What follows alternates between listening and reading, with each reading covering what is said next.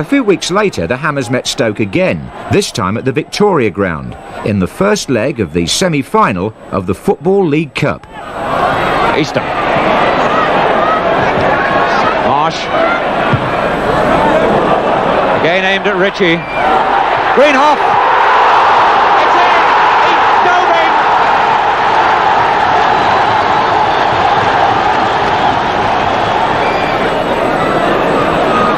That's Bonds. Brooking, who's really not been able to get into this game very much so far in the middle of the field. Best. Appeal for a penalty given. And the referee could hardly do anything else then. Jeff Hurst, number 9, will take it. Against his England colleague, Gordon Banks. Banks almost got there. He went the right way.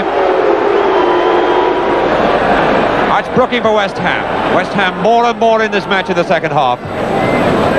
Bonds.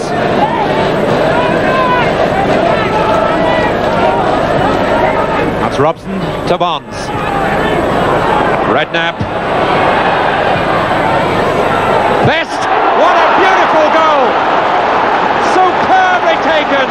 Despite that victory, the Hammers eventually lost a 4-match marathon and Stoke went to Wembley.